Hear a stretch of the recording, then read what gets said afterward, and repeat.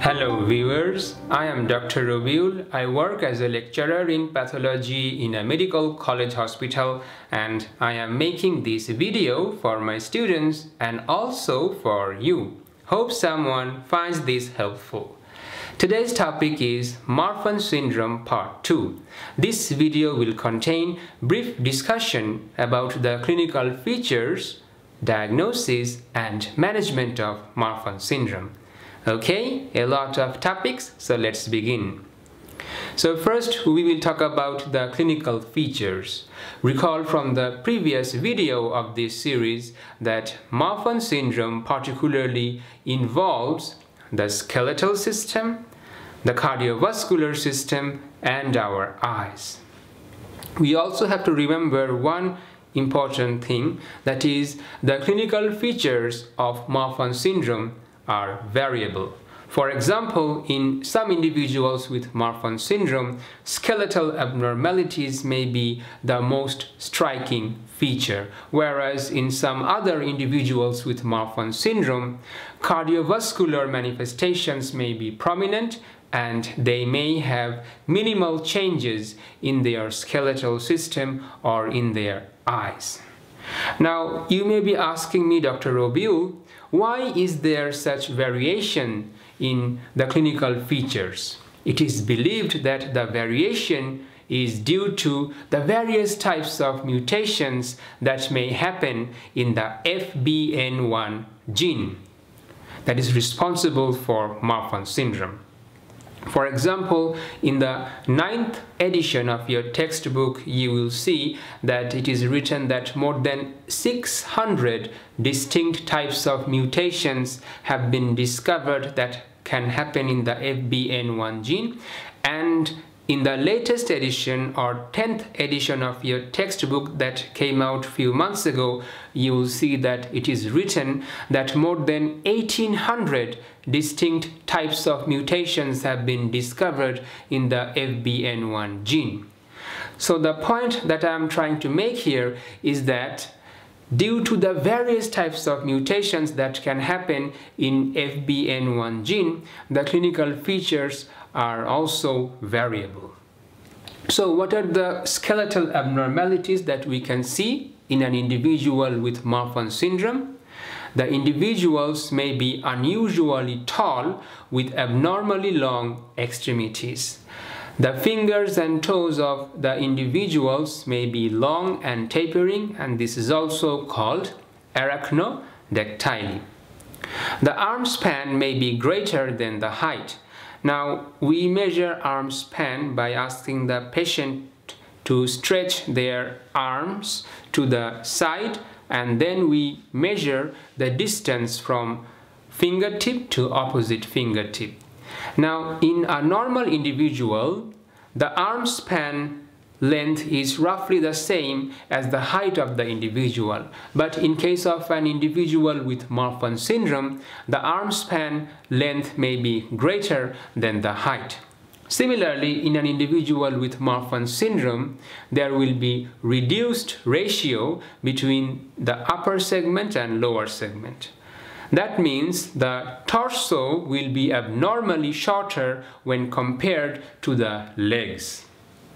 Individuals with Marfan syndrome may have hypermobile joints. The joint ligaments of hand and feet are lax, and the thumb can be hyperextended back to the wrist. Since they have hypermobile joints, they may have difficulty in doing certain tasks. For example, they may have difficulty in holding a pen or pencil. Moving on to their head, you can see, as shown in the image, an individual with Marfan syndrome may have elongated head. There may be bossing in the frontal eminence, and they may also have prominent supraorbital ridges.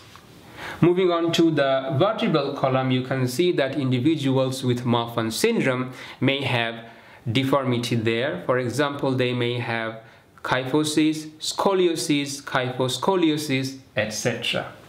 They may also have chest deformities. For example, the sternum may be deeply depressed, and that is also called pectus excavatum.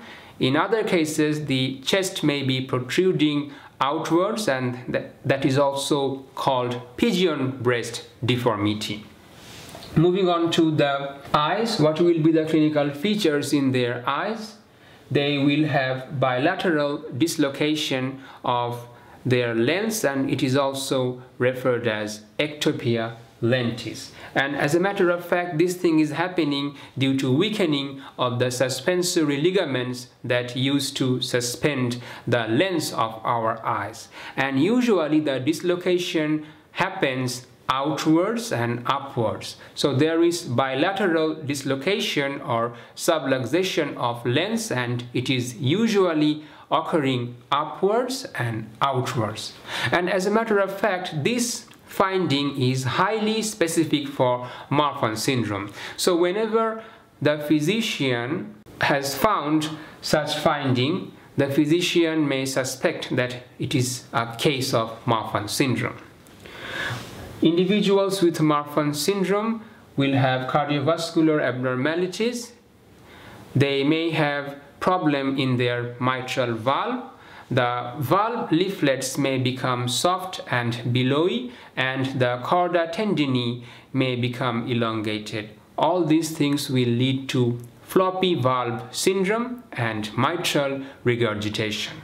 Individuals with Marfan syndrome may have problem in their aorta. They may have aortic aneurysm or dilation of the aorta, and this is clinically more important because aortic aneurysm may rupture, and sometimes tunica intima is teared and blood enters into the tunica media and cleaves tunica media, as we discussed in the previous video, and that was called aortic dissection.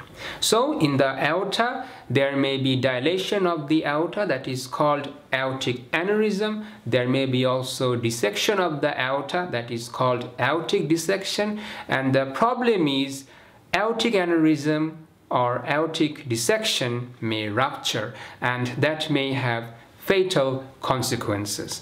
That's why proper monitoring and management of an individual with Marfan syndrome is very important.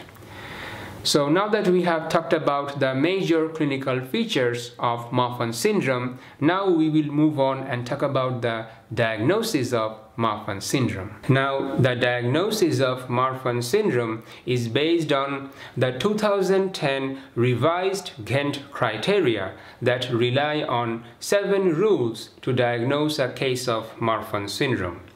In the absence of family history of Marfan syndrome, 4 rules are used, and in the presence of family history, other 3 rules are implied. Now, since this is beyond the scope of pathology, so we will just have an overview about the 7 rules.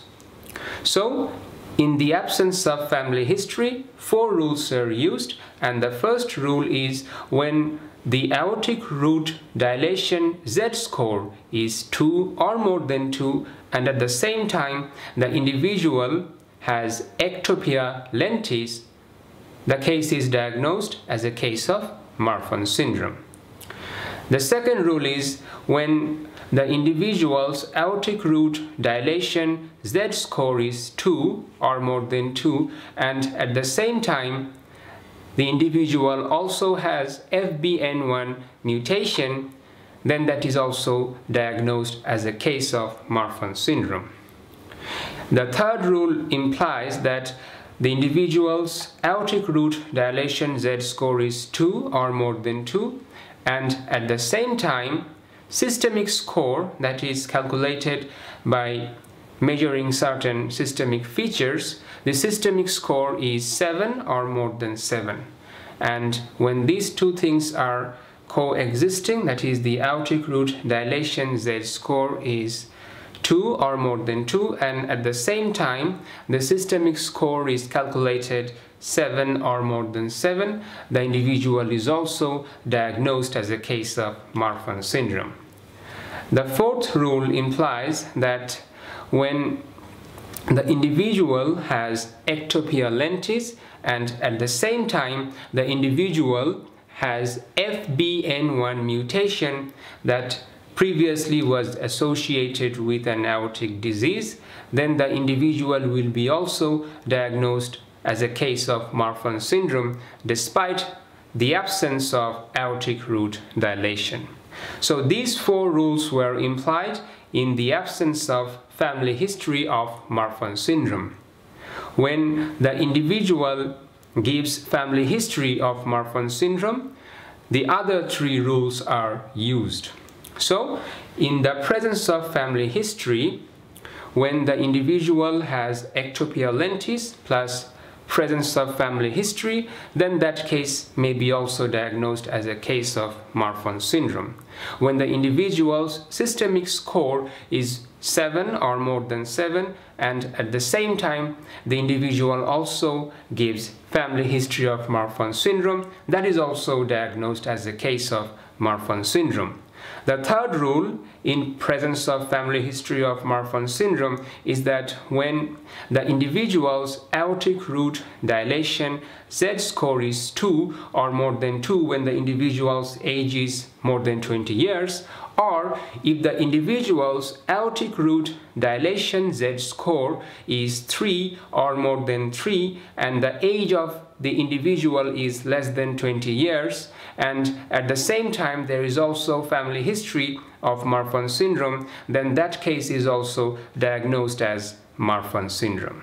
So this was in short regarding the revised Ghent criteria of diagnosing a case of Marfan syndrome. So now that we have talked about the diagnosis of Marfan syndrome, now we will move on and talk about the management of Marfan syndrome. Now there is no cure for Marfan syndrome. However, treatments are available that can reduce or prevent many of the complications of Marfan syndrome. Recall that dilation of the ascending aorta or ascending aortic aneurysm may be a big problem for individuals with Marfan syndrome. Medications can be used to slow the rate of such aortic dilation. For example, beta blockers can reduce the strain on the aorta and by doing so, they can slow the rate of aortic dilation. If the individual encounters side effects with beta blocker, for example, if the individual encounters nausea or tiredness, other medication can be used. For example, calcium channel blockers may be prescribed instead in those situations. Recall that overactivation of transforming growth factor beta had important roles in many of the pathogenesis of Marfan syndrome. That's why certain medications like losartan can be used because losartan can block the action of transforming growth factor beta. Now, if the aortic aneurysm is growing rapidly, surgery may be recommended after evaluating the age of the patient and also after evaluating the overall medical condition of the patient. Again, if the individual is showing features of aortic dissection, for example, if the individual is showing sudden severe tearing chest pain, surgery may also be recommended. Now, the surgeon will decide what type of surgery will be required after evaluating the patient. If the aortic valve of the patient is working properly, the surgeon will recommend a surgery that is called aortic valve sparing surgery. In this type of surgery, the aortic valve will be spared. That means it won't be replaced, but only the dilated segment of the aorta will be replaced by a graft. If the individual's aortic valve is not working properly, then the surgeon will recommend a surgery that is called composite valve grafting. In that type of surgery, the aortic valve will be replaced by an artificial valve, and also the dilated portion of the aorta will also be replaced by a graft.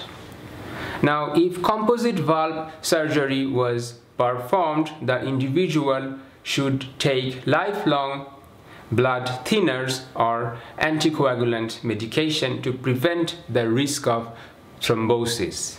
If the individual's surgery was valve-sparing surgery, the individual may have to take anticoagulant therapy or blood thinner therapy for a short duration, but not lifelong. And the surgeon may also recommend to continue the other medications that the individual was taking before surgery. Now recall that in Marfan syndrome, the individual may also have problem in their vertebra, and if that problem is severe and compressing the heart or lungs, surgery may be required. In other cases, braces may be used to prevent further complication from those deformities. Recall that individuals with Marfan syndrome also has problem in their eyes, so glasses or contact lenses may be used to correct those problems, and sometimes surgery may be also recommended. Now, individuals with Marfan syndrome may also develop dural ectasia. Recall that dura is the outermost layer of meninges that covers our brain and spinal cord, and in dural ectasia, that dura becomes stretched and weakened. In case of dural ectasia, pain medication may be used for management of that condition. So this was in short about the management of Marfan syndrome, and this concludes our video on Marfan syndrome. I hope this video was helpful. If you like my videos, do comment, share, subscribe and let me know. And for my students, I will also recommend you to go through your textbooks to know more informations. Okay, that's all for today. Until next time, take care and stay blessed. Thank you.